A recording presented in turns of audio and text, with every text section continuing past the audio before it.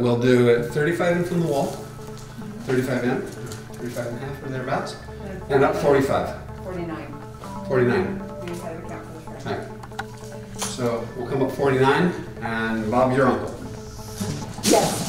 Today, my team and I are installing the Richmond Industrial City mural that was painted in 1941 by Victor Arnatov. Bottom of the mural is going to go right here. Okay. It says Melinda. Okay. And the side of it, the side here is going to go to here. Okay. And then the other side over there also, she's measured that. So I'm going to follow up behind you at that ladder, and I'm going to put a couple. Scott Haskins is the art conservator with Fine Arts Conservation Lab in Goleta, California. Scott was trained in Italy, and he has decades of experience restoring and installing historic murals. We're going to lift it up, and we're going to kind of hold it like that against the wall, all of it together. And then we'll slide it up to the right height. And the right height, the bottom of the mural is going to go right here. Okay? It says Melinda. Okay? And the side of it, the side here is going to go to here. Okay?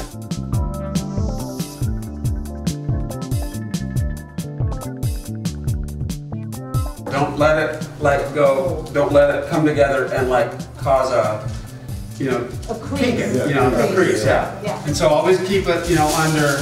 If you see something going, then don't. If you see something starting to happen, then don't keep going. Right. All right. So someone else get behind the mural. In the middle. Here, I'll come on this side. Yeah, great. Just in the back here. Back here, you got it. Okay, hold on. Yeah, let him get out front. Okay, and then you can go against the wall. Lift it up a little bit higher. Okay. Okay. Now, come on out. Come on out. Okay. Come on out. Okay. So everybody, put your hands up front.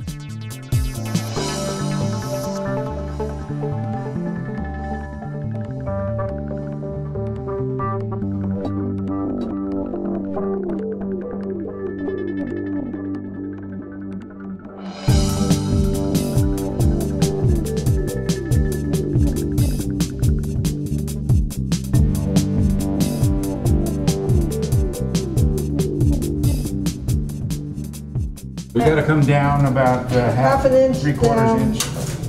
To make the. Okay, good. Okay. Okay. That's good. That's good. Okay. And what about the side? What about the side? The side, it's resting exactly on it. It's about an inch off on this side. Too far to the left or? Too far to the right. Too far to the right. So let's just go to the left, like half an inch, just slightly. Okay. Good. Yeah, that's good. All right. So. Right in between. All right. So I'm going to let go. Okay. And you guys make sure you keep it up there, okay? Okay. What's that? I don't think you got it precise. It doesn't matter. All right. Is it centered? Yeah, we can put it. Melinda. I can move this and put up a couple more screws, but just so you know. Yeah. Let me just keep this side up and you do that side. There you go. And then we can come back to it. So let me just put up a couple more screws here and there, and then we'll. You need to trade this footstool for that ladder, right?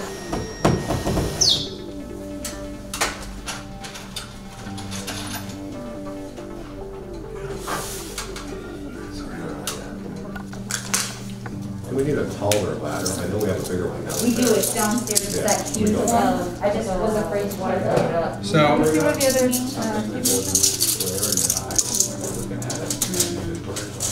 We're about 3/8 of an inch off center, Okay. which can be compensated for by the molding. Sure. All you have to do is move the molding a little bit and get it exactly, and then it will be exactly to the millimeter center. I was speaking with a longtime member of the museum, and he mentioned that a WPA era mural by a famous artist once hung in our local post office, which is just about 6 blocks away from the museum. And I got real curious and started to seek out and talk to people about the existence of the mural. And one thing led to another. I got in contact with a person at the post office, and he had found a crate in the basement in a room that had not had lights for many, many years. And the crate was clearly marked Victor Arnatoff, Richmond Industrial City. And he brought me down into the basement and he showed me the crate, and I knew that we had found it. One of the more ironic aspects about the mural is that I believe it was supposed to be sent to an art conservator in the 70s, but it never did get sent, even though it was at the post office. When I was approached about this project, I was very excited because we have a long history with WPA murals. These are murals from World War II. I've been working on murals since 1975. Actually, the first painting I ever worked on was in Italy, and it was dated 1365 in an 800-year-old monastery at the top of a mountain. Also, in that process of learning and working with real pros that had international experience, I got involved with murals that had to come off of walls because of demolition or because of problems. So we began looking at different ways to detach murals to the wall, and this was a method that came up decades ago because it takes into consideration seismic stability. Here, living in earthquake country, we have to think that someday there's going to be a monster earthquake, and the technique for mounting this to the wall is going to help save it in those circumstances. And I knew that this mural was going to be important for Richmond and for telling the history and the story of the area.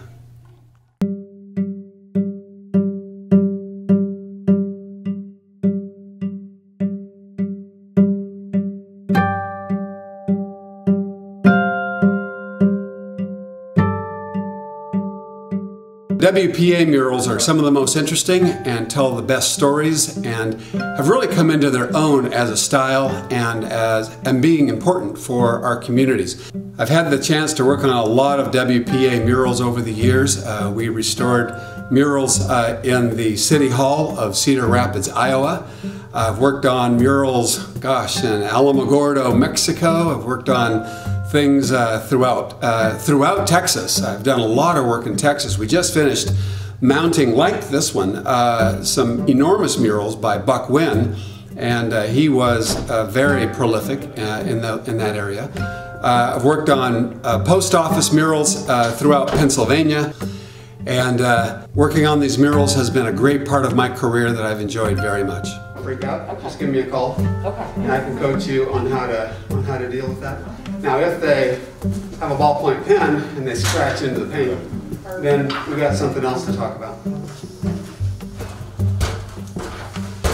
And you squeegee, squeegee. You guys need help with my hands? One set of long arms. Short arms. What was that Disney movie with the T-Rex? Yeah. Short arms, big head.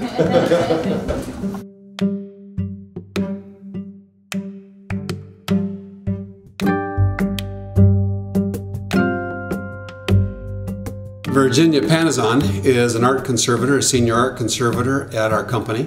And she also happens to have been working with me since she was 4 years old. I have a picture of her cleaning a mural when she was 4. She's my oldest daughter, and it's been really great to be working with her. She's got natural talent, she's got great people skills, and I have really felt fortunate, both as a father and as a professional, to work with her over these decades. Where could go? Yeah, I think that'll be the easiest way to get to the top. I'm trying to think of a way not to take it off, though. This piece of artwork being present in the Richmond Museum is going to be a game changer for the work that we do here. It's going to attract a whole new audience to the museum. It's going to enhance the offerings that we provide in the permanent exhibit, and it's going to add a whole new level of significance to our collection.